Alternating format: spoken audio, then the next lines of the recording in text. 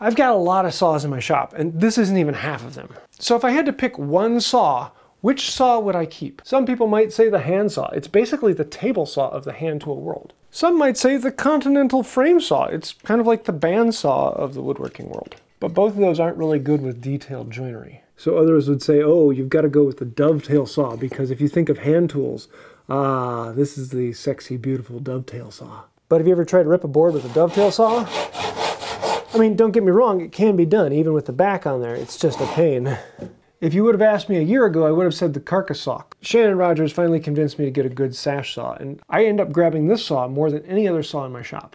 That's why I say if you have to grab any one saw, grab a sash saw. It is the one you will use more than any other tool, and it's probably the most versatile saw in the entire shop. This is such a versatile saw that if we had a beauty pageant for woodworkers, they would have sash saws.